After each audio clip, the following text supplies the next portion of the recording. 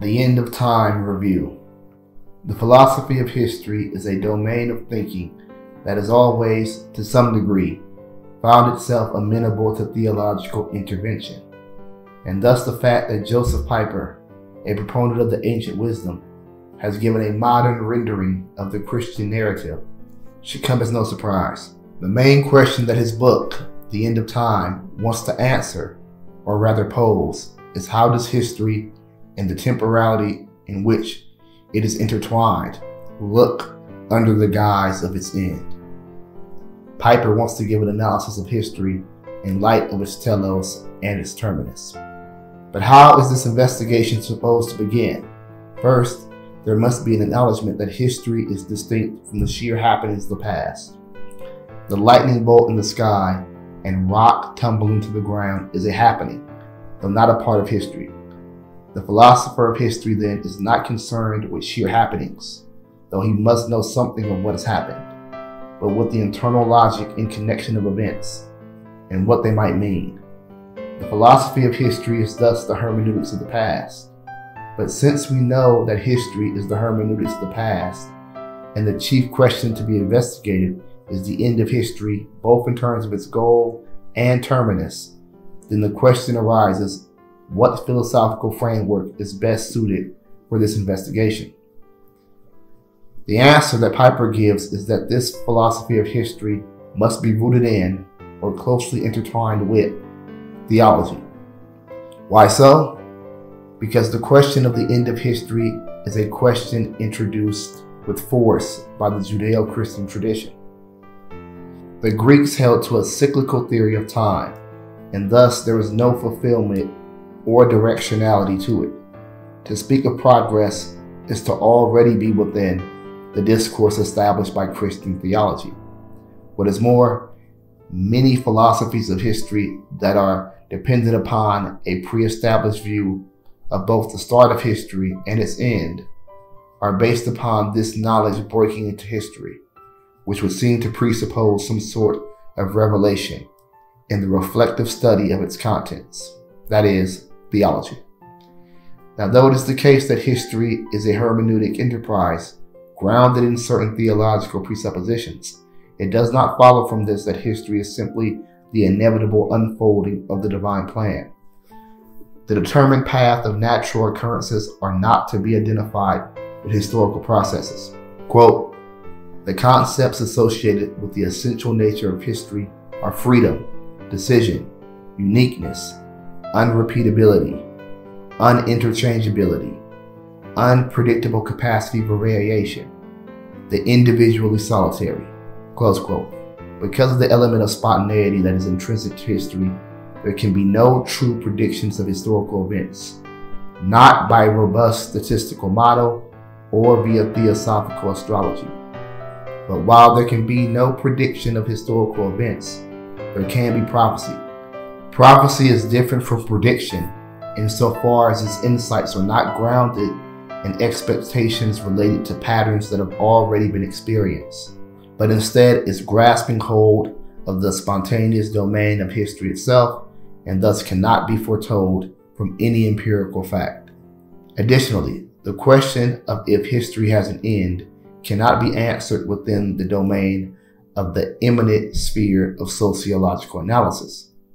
One must accept the possibility of apocalypse first, and from that acceptance the understanding of the possibility of historical end can come into view.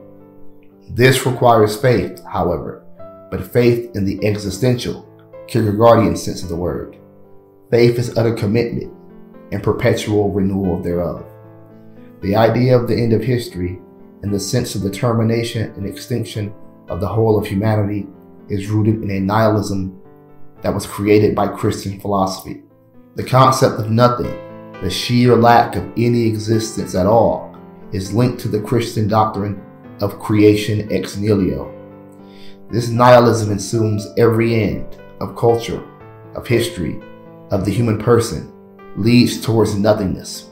This nihilistic view of history, the view that either history has no goal or telos, or that the termination of history will inevitably miss its goal, that is, the view of history as futility, is not the view that Pieper endorses. The view of history Pieper holds, and the end of time intertwined with it, is the fulfillment of history in which there is no time or history any longer. The end of history, in the sense of telos or goal, is the participation in the eternal now of classical Christian theology. Subsequently, the author looks at the theory of historical progress proposed by Kant and subsequently analyzes the idea of the Antichrist. I will not give a summary of either of these two portions of the text, since the commentary on Kant, though interesting, does not add much to the central argument, and the part on the Antichrist is less a part of the philosophy of history and more of the eschatology of last things. With exegesis complete, I will analyze the substantive theses of the text. Pieper's book is in the philosophy of history, and thus his work is in a rich tradition that I will say a few brief remarks about. The philosophy of history can be divided into the substantive portion, which concerns questions like the following. Does history have a goal? Is there a direction that history is moving towards? Are there patterns of civilizational confluence and decline, etc.? Additionally, there is the area of philosophy that forgoes first-order questions about the ontological structure of the, or a, historical process, and normative questions about its goal, or hermeneutic questions pertaining to its meaning. Instead, the questions asked are what kind of knowledge, if there is such a thing, is historical knowledge? How should we understand the structure of historical events? Are there laws of history analogous to laws of the natural sciences, etc.? Questions about the direction of history and its metaphysical structure belong to what is sometimes called the speculative philosophy of history. The domain of philosophical investigation concerning our knowledge of history is sometimes called the critical or analytic philosophy of history.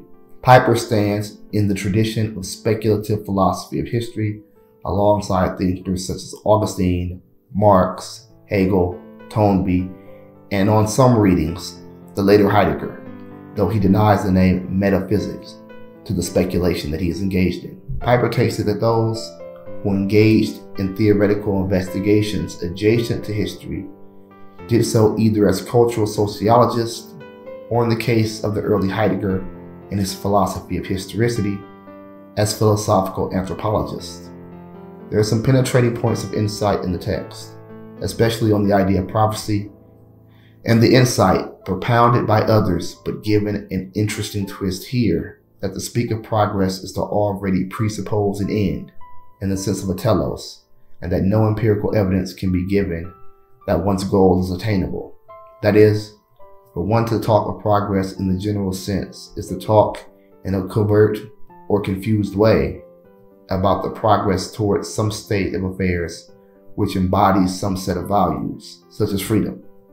But no empirical analysis can determine whether a given condition that embodies the values can come about, and thus the idea of progress, like the idea of the Christian story of revelation, is based on faith. Or rather, the doctrine of progress is nothing but secularized eschatology. Quote, whoever says historical development has already said in thought that history possesses an irreversible direction. This applies all the more to anyone who says progress. Close quote. Still, despite the insights, there are problems here. First, how are we to reconcile the fact that history is supposed to be the interplay between free creatures on the one hand and an established divine plan on the other? The problem of foreknowledge appears in the text. Then, of course, there are the problems intrinsic to revelation itself. If revelation is, in principle, the kind of knowledge that we can only receive through external means and cannot come to know through reasoning alone, then the question arises of how we can ever know that revelation is actually a revelation, since there is no external method or process to ensure its validity. A speculative philosophy grounded in theology perhaps needs a critical theology all its own. Despite conceptual issues, this is a true work of philosophy, erudite, unshackled by positivistic concerns, and daring. A great introduction and distillation of the olden wisdom, often forgotten.